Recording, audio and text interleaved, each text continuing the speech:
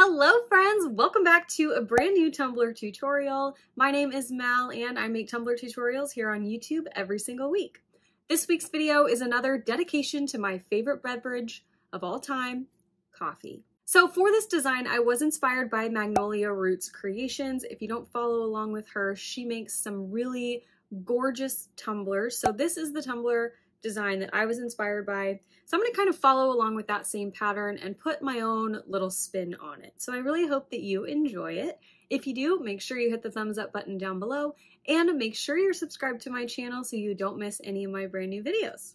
If you want to know what products I'm using in this tutorial, they will all be listed down below in the description box. I'll also have links to my Patreon group, MBMM Elite, my Facebook group, MBMM Makers Community, and also links to my Instagram, Facebook page, Pinterest, TikTok, all of that good stuff is linked down there for you. Okay, I think that's it. I really hope you like the video. Let's go! We're going to start with a 20-ounce skinny straight tumbler from Craft Haven, and I'm going to start by measuring out the sections I want to have on my cup.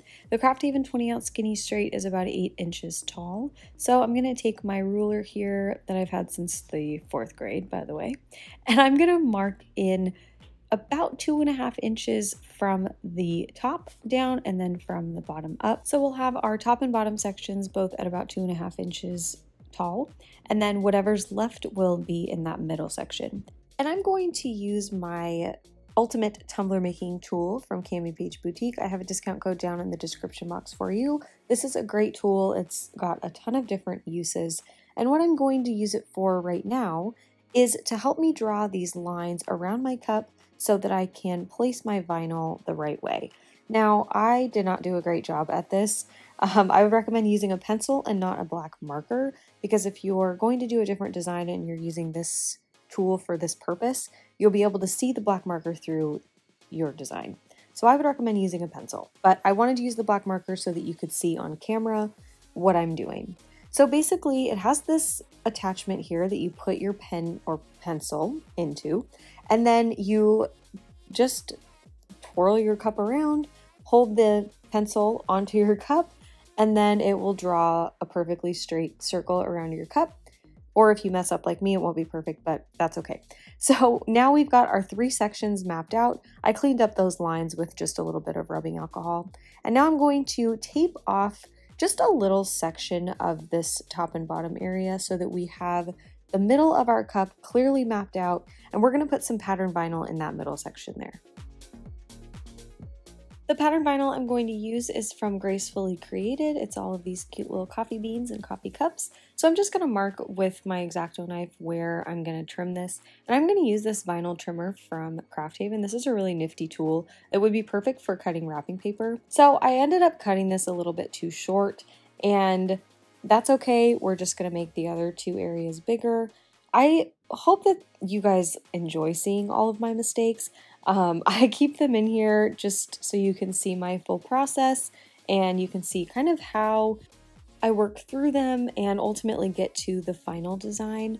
I want you guys always to remember that nobody is perfect. Nobody has a flawless process every single time they make a cup. We all make mistakes. I just, a lot of the time, choose to keep it in here so that you guys can see the full thing and feel okay when you guys mess up too, because we all do it. So anyway, back to my cup. I'm using my ultimate tumbler making tool here again, and I'm using this attachment that has a straight edge on it, and I'm going to take a Sharpie. Again, I would use a pencil in normal life, but I want you to see this on camera. So I'm going to draw a straight line up and down in that little section and use that to help me line up my vinyl as straight as I can get it. And I'm just being really careful to get it as centered in that section as I can in those areas that I taped off. So I'm going to put down one little sliver of that vinyl that I cut the backing off of, wrap it around to make sure it's straight, and then I'm going to apply this just like normal. I'm going to smooth the vinyl onto the cup in this little section and just push the backing away as I go. This is really, really quick because it's just a tiny little section here. And once I get to the end, I'm going to take my craft knife and cut off all of the excess. And now with this particular design, with the decal I'm going to do at the end, the seam doesn't really matter. But initially I cut this off and I just cut a straight line, cut right through that cute little coffee cup there, took it off, and then I was like, you know what, I'm going to try to piece this back together, and I'm going to cut around that coffee cup just in case you can see through the decal and see that. I don't want to see a harsh line. I would rather see, you know, a full coffee cup, and just camouflage that seam a little bit better just in case. So I put that little piece back on there, and then I just cut a little bit of a wavy line right around that so that we had at least that full coffee cup on the seam. It really helps camouflage it a whole lot better. So once I've got my pattern vinyl applied to my cup, I'm going to tape off this middle section so that we can base paint both of our top and bottom sections. And now for the base paint color, I'm going to use terracotta from Pop of Color Paints. You can use spray paint, you can use acrylic paint, whatever you want to use as the base for your glitters is totally fine. This comes out lighter when it's wet, and then when it dries, it really darkens up a little bit into a really, really nice kind of coffee toned color. So that was perfect. So I'm just going to base paint both the top and bottom sections using this soft bristled brush, let it dry for about 45 minutes, and then we'll be ready to go in with our glitter mix. We are going to make a custom glitter mix for this, so I'm calling it coffee, and we're going to start with Midas from PDB Creative Studio, and we're going to use 15 milliliters of that as our starting base, and then going in with cinnamon next. This is also from PDB. We're going to use 10 milliliters of that. And then burnt umber, we're just going to use a little bit. This is like a dark fine brown, so 7.5 milliliters of that. And then next is hickory, which is a beautiful mix on its own. We're going to add 15 milliliters of that to our cup. And then good morning is another beautiful mix, both from PDP by the way. 7.5 milliliters of that one. And then alter ego, I'm going to add, just to add a little bit of a different tone to this, just 5 milliliters of that, tiny little amount. And then finally, I'm going to take Spiced Latte from Rae Creations and add 10 milliliters of that to my cup. So I'm going to stir this up really, really well. And there we go. We've got a custom coffee glitter mix. So now that my Pop of Color paint is all dried, I'm going to go in with my Crystalac glitter glue, brush that all over these top and bottom sections, and then I'm going to apply our coffee mixed glitter to both the top and bottom.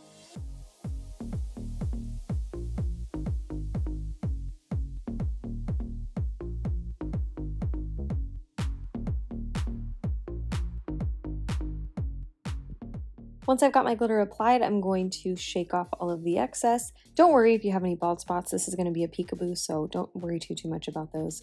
I'm going to remove my tape right away. You can wait until you're done. I always like to remove it right away just so the glitter glue doesn't dry and pull anything up.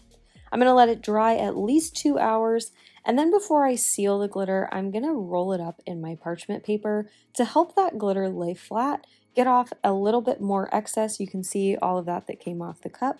So once I've done that, I'll go in and seal my glitter with my Crystalac glitter glue again.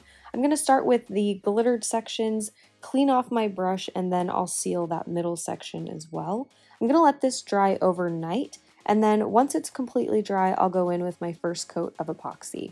I'm going to start with the epoxy in the middle of the cup. The glitter is sealed, so you don't have to do that. You can start wherever you want. I just always better safe than sorry.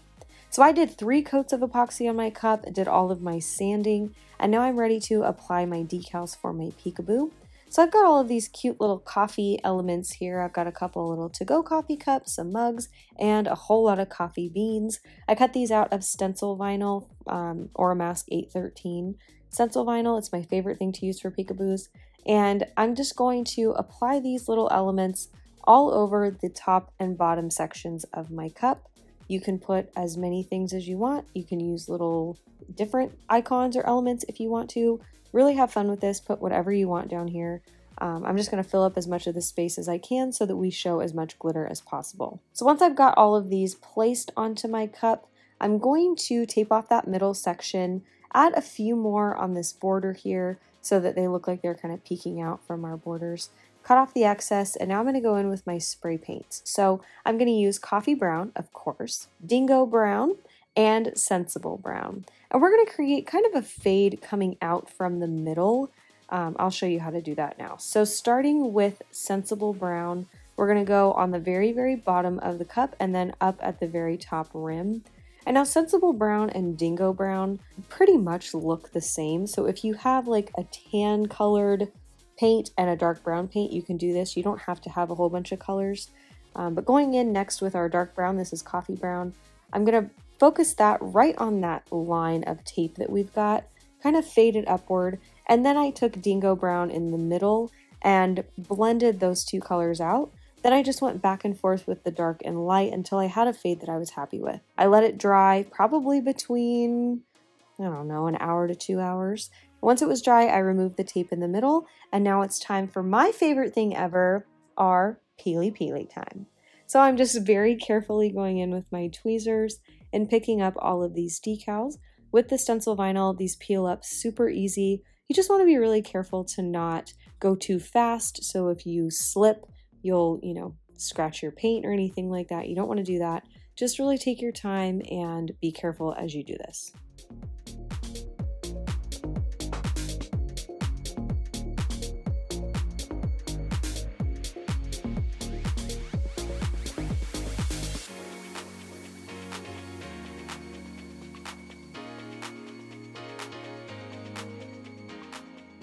Once I had all my decals peeled up, I went in with another coat of epoxy. This is a thin coat. We're just really sealing the paint, putting something in between the paint and the decals that we're going to lay down next. So this coat maybe needs to be between like 10 and 15 milliliters max. Once that coat dried, I was ready to go in with my vinyl striping. So I'm going to use some textured metallic vinyl. This is from Cricut. It's a gold textured metallic. And I thought that the color would really pull out some of those rich gold undertones from the glitter and also pull out a little bit from the iced coffees in our pattern vinyl. So I cut these out at 0.08 inches wide, I believe, and I'm going to just wrap those around that pattern vinyl section, both at the top and at the bottom. Once I had these on, I did go in and sand my top rim. You can do that before or after you add your striping. And then went in with another coat of epoxy so our surface is smooth for our main decal. This is a double offset decal, so for the top layer, I am going to reverse weed it. This is Ultra Glitter Vinyl from Craft Haven. It's such a pretty color. I just wanted to reverse weed it to make sure it didn't get messed up and I didn't waste any of it. So there it is. I'm going to start with the bottom layer first, applying that right to the middle of the cup on my seam side. So when you turn the cup around, you don't see any seam from our pattern vinyl. This is just dark brown. I believe it's Oracal 651 vinyl. So I put that down and then I went in with my white vinyl middle layer. I wanted to do white instead of like a cream color to kind of brighten this whole cup up a little bit. You can do, if you wanted to, a double offset, a single offset, no offset at all. Obviously you can do whatever you want, but I like the look of a double offset. I'm really into that lately. And then finally, we're going to go in with our top layer, our glitter vinyl from Craft Haven. You can use my code also for a discount if you haven't tried their vinyl yet. It's amazing. So I'm just going to go in and put that right on top of that white. You can see the white just barely peeks through.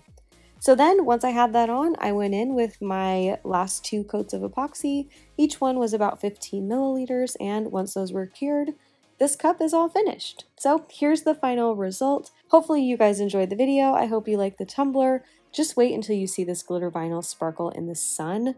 Look at that. Hello. Oh man. If you like this video, make sure you hit the thumbs up button down below and make sure you're subscribed to my channel so you don't miss any of my new videos. I upload brand new Tumbler tutorials every single week. Thank you guys so much for watching. As always, I appreciate you so much, and I'll see you in my next video. Okay, love you. Bye.